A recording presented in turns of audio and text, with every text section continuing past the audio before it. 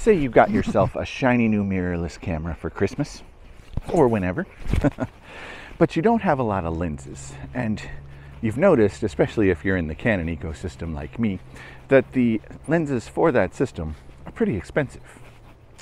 I'm here to give you some options you might not have considered. Let's do it.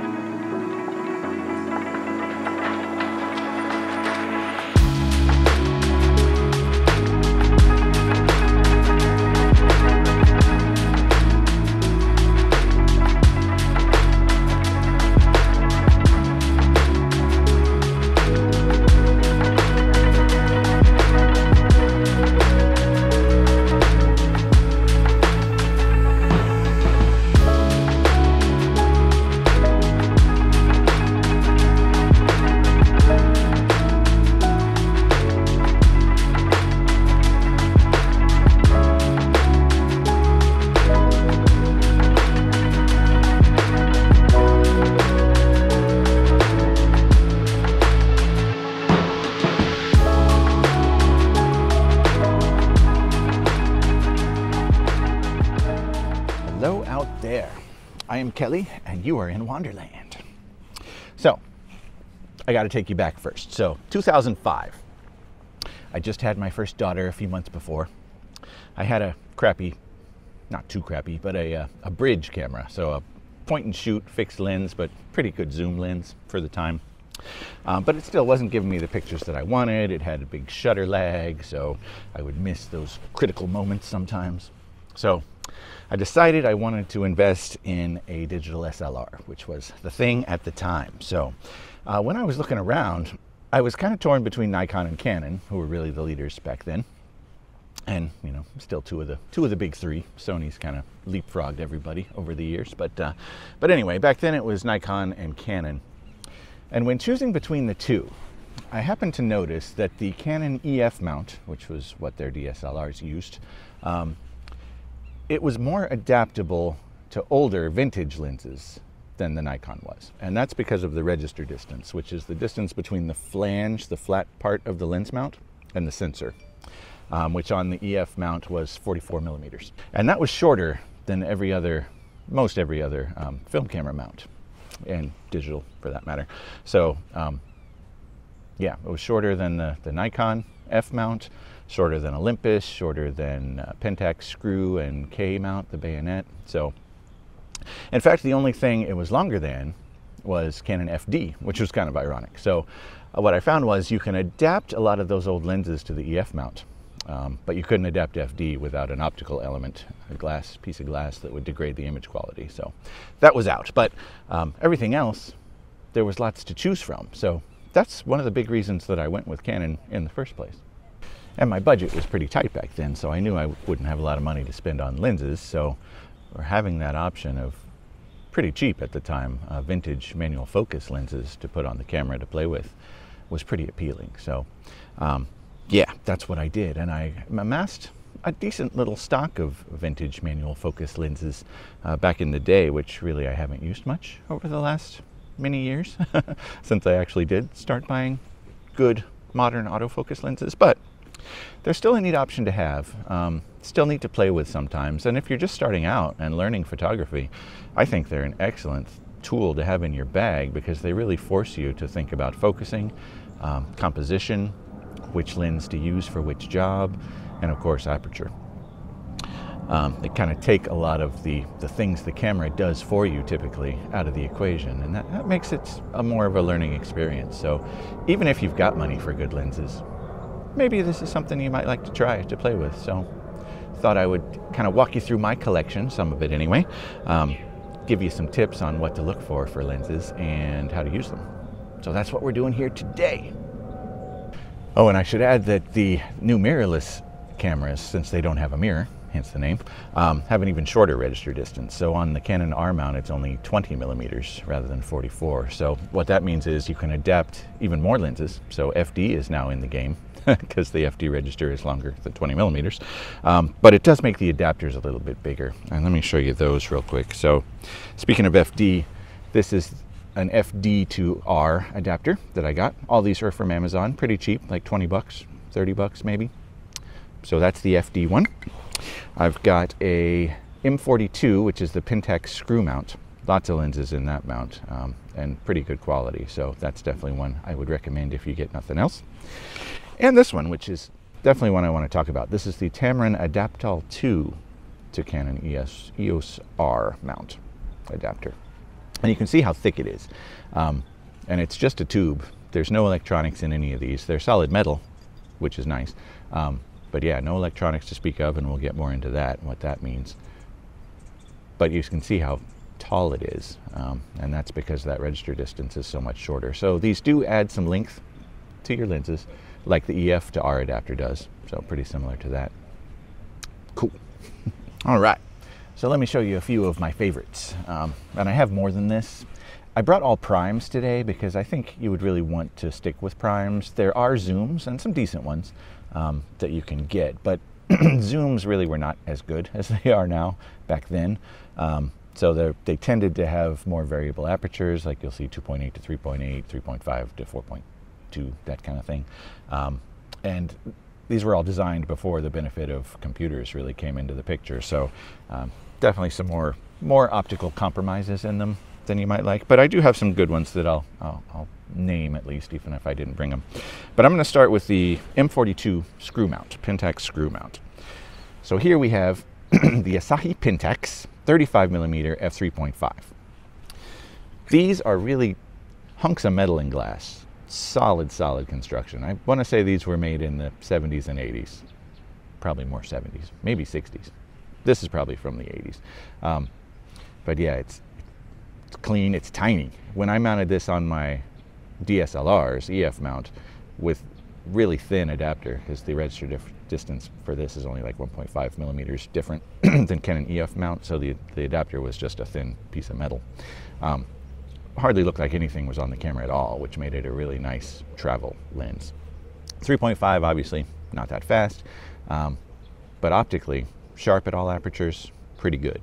I have not used these, I want to throw in, on my R7, which is what I brought on this little excursion right now. So I really wanted to give that a try myself and see how they resolve at 32 megapixels. So that'll be part of the experiment today. So that's that one. This is a Honeywell Pentax super multi-coated Tacomar 50mm f1.4. So in RF right now, in the RF mount, there are no 50mm f1.4 lenses, which is wacky. Canon hasn't come out with theirs yet, and of course they've restricted third parties. So if you want a 50mm 1.4, these are some options. And obviously this is a lot smaller than what you'll get in the RF mount, I'm sure. And again, another hunk of metal and glass, so this has held up really well over the years, and I love it. That's actually one of two 50mm options that I brought, so talk more about that. Okay, still in M42 mount. Back during the Cold War, obviously Russia, Soviet Union, could not import Western lenses, so from Japan primarily was where a lot of these were made back then. So they made their own copies. And this one is a Helios M44-6 58mm f2. And this is a copy of a Carl Zeiss lens, the Vivitar, I believe. And it's neat, it's got character. A lot of, and that's one of the fun things about these old lenses with the manual designs of the time. They tended to be a little less standard, a little less flat than modern lenses. So this one has character. I'm looking forward to seeing how that works on the R7 and showing you some of that. That's a fun one to play with. Now, I mentioned FD, so I've got my Canon FD 50mm 1.4 as well. So I kind of want to put that against the Tacomar and see which one holds up better now that I can actually use this on the Canon R mount cameras, which I couldn't on the EF mount. So, and that's a pretty solid, this is a hefty little chunk of glass too, so definitely interested in seeing how that performs. Yeah, so we'll see how that goes. All right, so the last couple I've brought are in a mount that I can't recommend highly enough. So these are Tamron Adaptal 2 series lenses. And that was a really neat series of lenses back in the 80s, really. They came with no lens mount. So there was the lens. It had its own kind of proprietary Adapt-All-2 mount.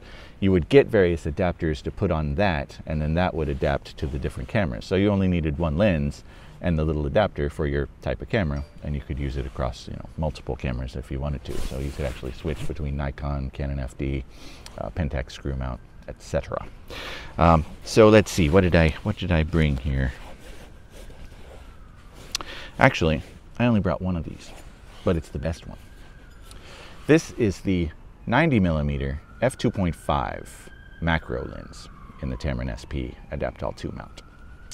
This thing is, first of all, solid as a rock. There's two versions of this lens. This is the first one, which is all metal, solid hunk of glass and metal. Really smooth and a long throw on the focus for really fine focusing. Sharp as a tack. I definitely want to see how it resolves on the R7. Only bad thing about this one, it only goes to 1 to 2 magnification, so half size on the sensor. Whereas modern macro lenses go to at least 1 to 1. The new 100mm RF macro goes to 1 to 1.4, which is really good. Or 1.4 times, yeah, 1.4 to 1. That's what I'm trying to say. But for sharpness, for cost, this is an excellent lens. And usually you want a manual focus when you're doing macro anyway. So you can just set this to its closest focus distance, and then you're actually moving the camera in and out to focus. So this is one I highly recommend. I've actually got, this is a Takamar lens hood that screws on the front here. I just happen to pick that up somewhere, but this is the lens itself. So small, hefty, but awesome. Definitely want to see what that can do. And then I actually forgot, oh, while I'm talking about Adapt-All-2, so there's other lenses in this series that I can recommend. So they've got a 28mm f2.5, which actually the one I brought is another. No, this is Canon FD mount. This is a Vivitar 28mm f2.5, and I brought it because it's got this nice hefty glass element in the front, which is a lot bigger than the Tamron 28mm. So I want to see how this does. And since this is an FD mount lens, I wasn't really able to use it on my dSLRs, so I want to see what I can do with it on the mirrorless. So testing that out today as well.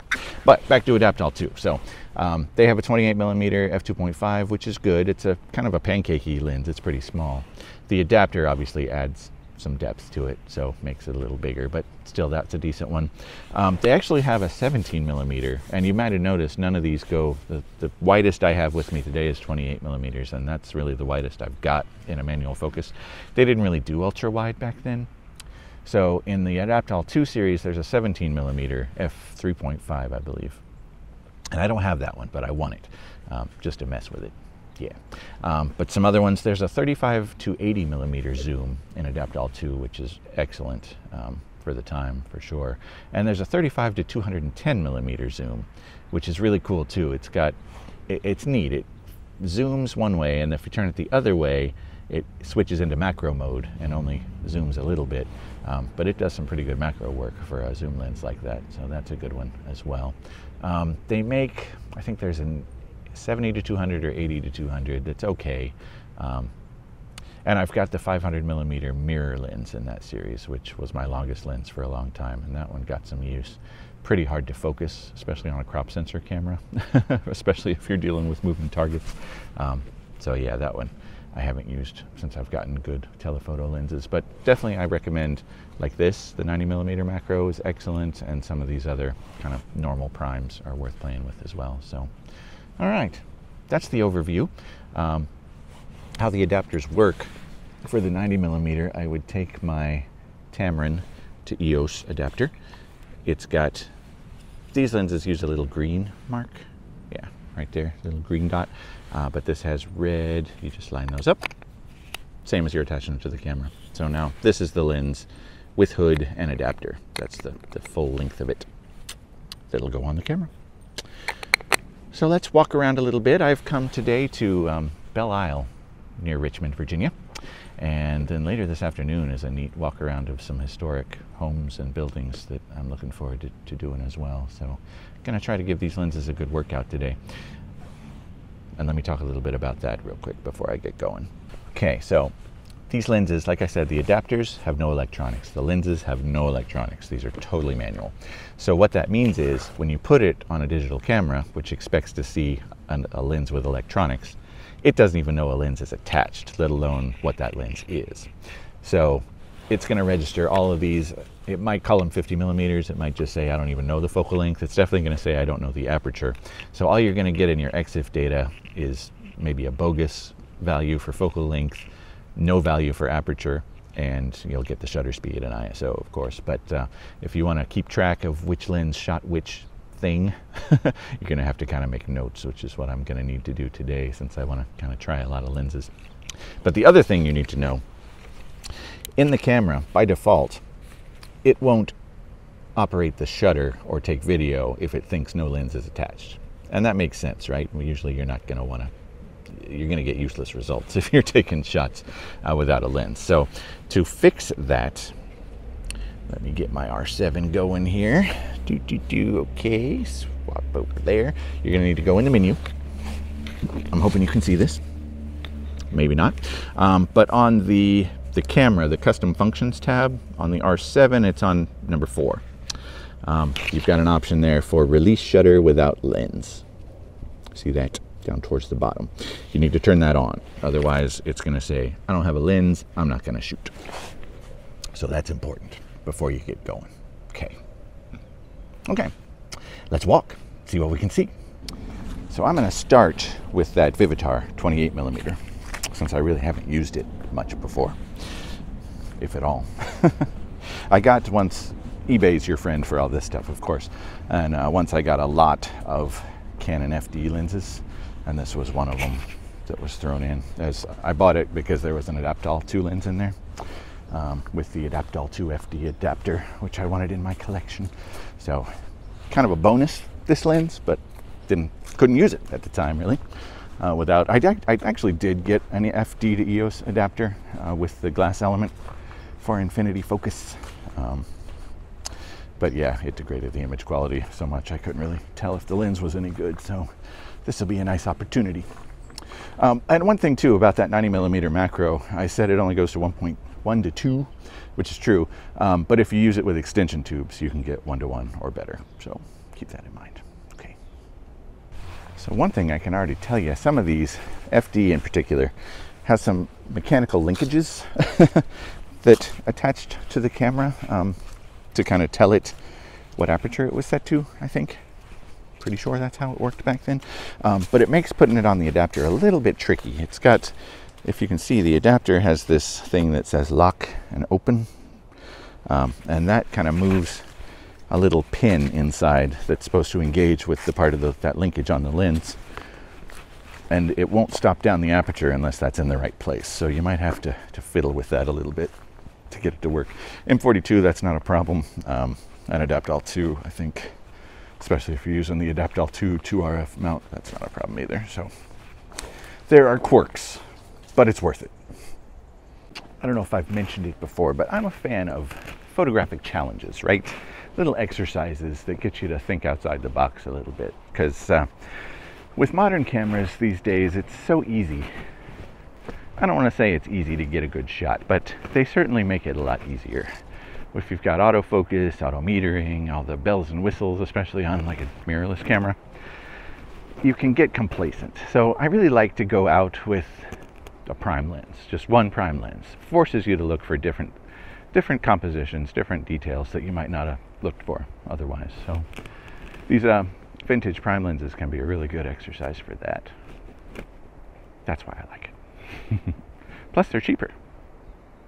So for basic tips, you're going to want to be shooting manual mode most of the time, which again is another exercise part of this that really gets you to think about exposure more. So that's good. You can use the automatic modes or even set your ISO to auto.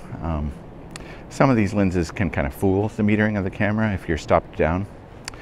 So that's why I tend to shoot in manual mode. The nice thing is with these modern cameras, mirrorless especially, you're getting exposure simulation right in the viewfinder. So as you stop the lens down, you're seeing not only the exposure you're getting, but also the depth of field, which is pretty cool. Wasn't like that in the dSLR days. And the other aids that the camera provides are really useful as well. So you can turn on focus peaking in the viewfinder, which kind of tinges everything red that's in focus, or whatever color you select. That's real handy. They also have a focusing guide in the camera, these little arrows that align if you're in Canon. That doesn't really work with these lenses because the camera thinks there's no lens attached. It doesn't know that the lens is there and in manual mode, basically, so that really doesn't appear. But the focus peaking helps, and it also really helps if you set one of your buttons, customize your buttons, so that one of them does a magnified view in the viewfinder. That really helps you pinpoint stuff too. So, tips. Here we are at the Richmond Belle Isle Dry Rocks, and the river's running pretty good, but it's not too high right now, so there's lots of rocks to climb on here, and I'm sure doggies love it. It's one of my favorite places in town. It's a unique feature of the area for sure. The James River, the main channel, is on the other side. This is Belle Isle in front of me, which has its own interesting history. I was actually going to walk around there, but I don't think I have time. But hopefully here at the Dry Rocks I can get enough good stuff to show off some of these lenses. So that's what I'm doing. So far I've just been using the 28mm Vivitar. Looks sharp enough to me. I can tell you 28mm is not very wide on a crop sensor camera. It's a 40-something millimeter equivalent. So definitely not the wide angles that I'm used to from like my 24mm or 15 to 35.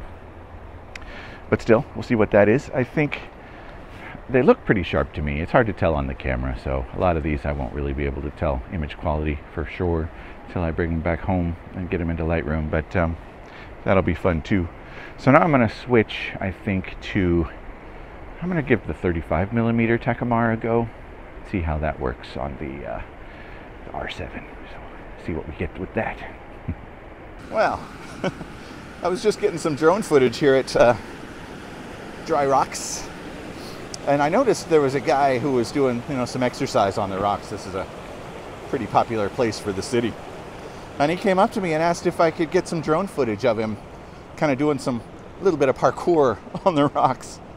And I'd never done anything like that before, so thought it sounded like a good opportunity. So we did that. If it came out any good, I almost hit the guy once.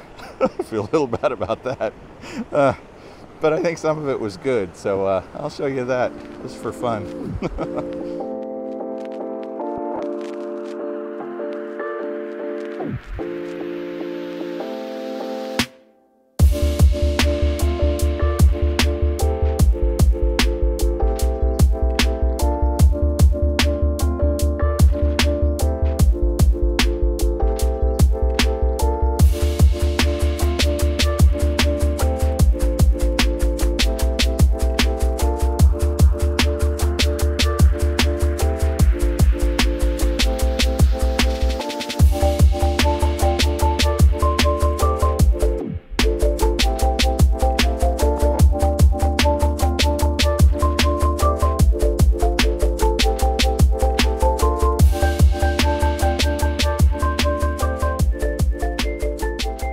Meanwhile, the Vintage Lens Fest continues. I got a few with the 35mm, but that one I've used before, so it's getting a little later than I like. So I'm going to switch to the Canon FD 50mm 1.4 and get a few with that. I want to use it wide open to see how sharp it is, for one thing.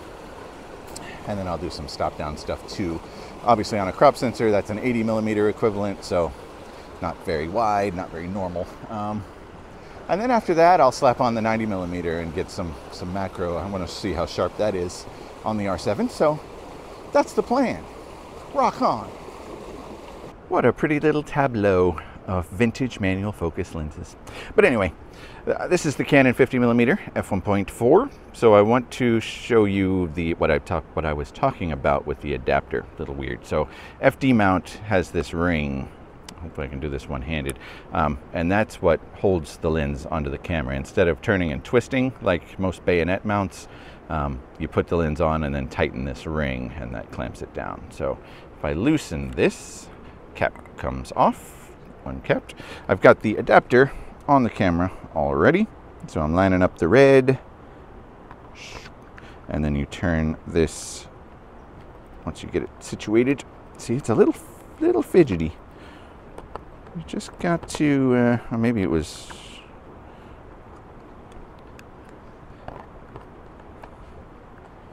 or maybe it's this pin. See, that's what I'm talking about there. See the pin inside there? It's got this ring on the adapter that moves, sorry, this is so shaky, moves that pin back and forth. So I think I need to put it on in lock mode, maybe? Yeah, then the lens goes on. Then you can switch that back to open mode. And then, when we stop down the aperture, it actually works. Whereas if this is in lock mode, whatever that means, the aperture does nothing. So, something to keep in mind when you're, if you happen to go the FD route. But wow, that's a nice aperture, isn't it? I love it. Okay, let's see what this thing can do.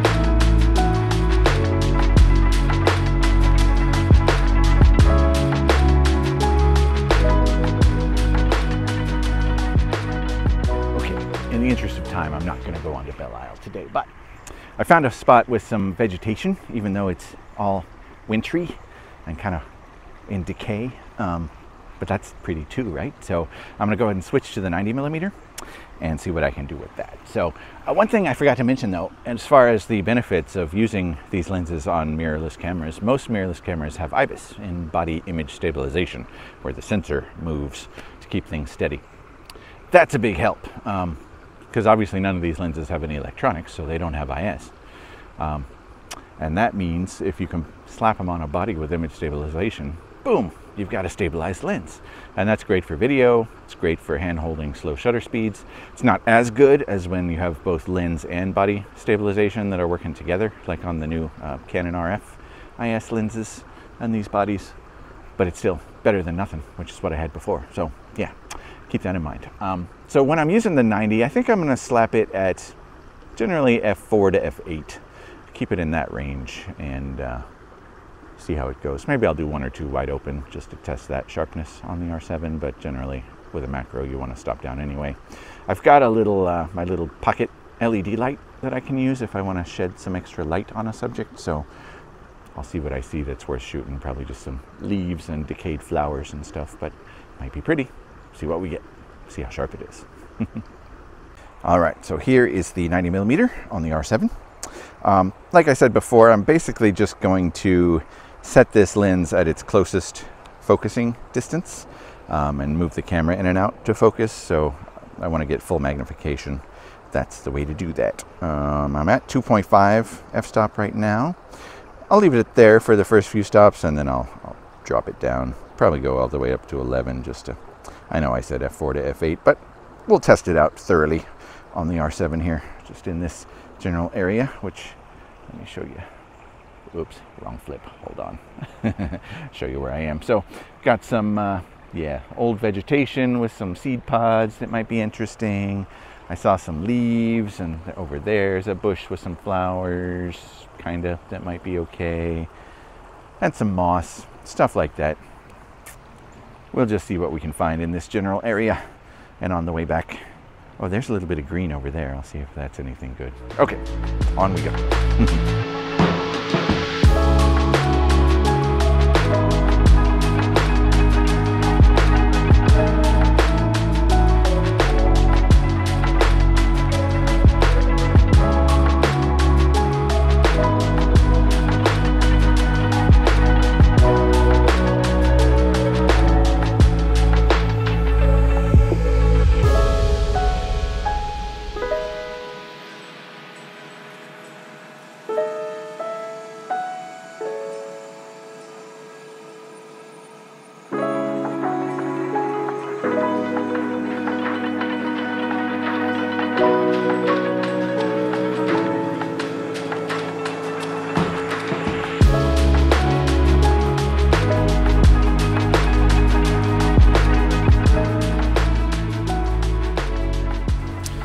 really different shooting with manual lenses. Definitely feeling the lack of IS, image stabilization. Kind of hold my breath quite a bit when I'm shooting, as the in-body helps, but it's still not quite the same, especially when you're working macro and things are close. Yeah, but that's why it's a challenge, and for the price, that's kind of the budget option, what you got to keep in mind too. Yeah, I'm not sure what these lenses are going for these days. When I picked them up, I usually didn't spend more than $50, maybe 75 if it was one I really wanted. These days they're probably more than that. I don't know. Depends on the lens, I'm sure. There's still a few on my wish list, actually, that I didn't pick up back in the day. I would love to get a Jupiter 9 85mm f2, which is another Soviet knockoff of a Zeiss lens, the Zeiss Sonar. Yeah, there's a, speaking of Zeiss, they made a Flectagon 24mm f2.4, which would be excellent in M42 mount. And then that Tamron 17mm I opened. Those are really the three that I would like to have primes. It'd be fun to play with. I hear that the Jupiter has a lot of character too. And that reminds me, I didn't try my Helios. Ooh. On the way back, I'm going to slap on the Helios and try to get some shots to show you. It's really the bokeh on that one that gives it distinctive character. So I'll put that on real quick and grab a few shots where I can show you what I'm talking about on that one. In fact, I see a little subject over there that I can get. Okay, before I head out of Belle Isle Dry Rocks and on to the next destination. So, hope we're having fun so far. Stay tuned.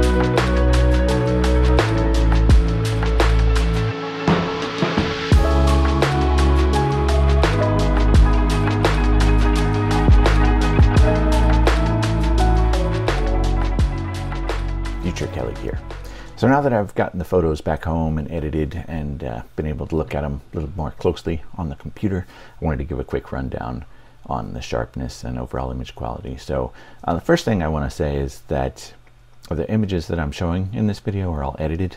I don't really like to show anything straight out of camera. I like to give you the idea of what's possible with a little bit of tweaking, so keep that in mind. I haven't really cropped anything, but I've certainly edited you know, contrast and color saturation and all that good stuff, so keep that in mind.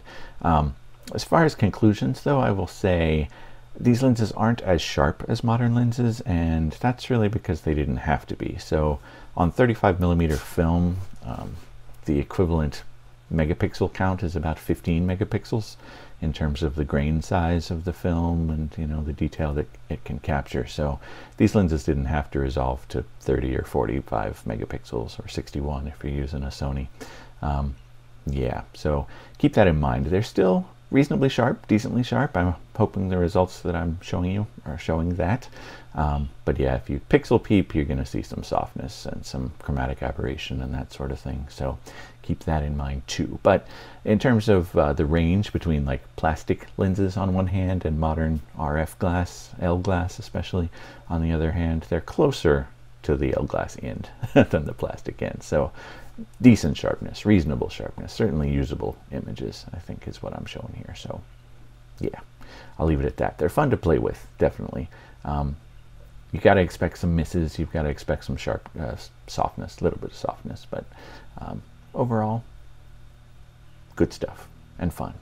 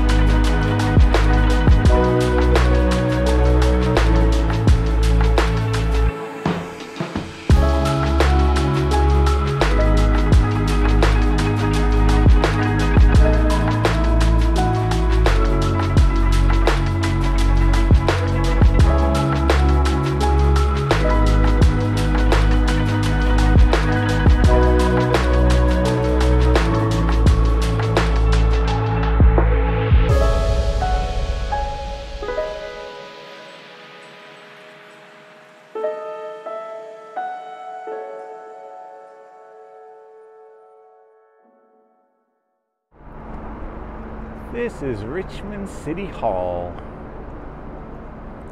I don't know that I've been here before. Anyway, it's been a good day. Saw a bunch of cool stuff. Did some cool walking. Tried out these lenses on these new cameras. See how that comes out. But for now, I'm gonna go home. I'm starving. I skipped lunch. Should never skip lunch. So yeah, head into the car, go home, see what kind of pictures I got, get them edited.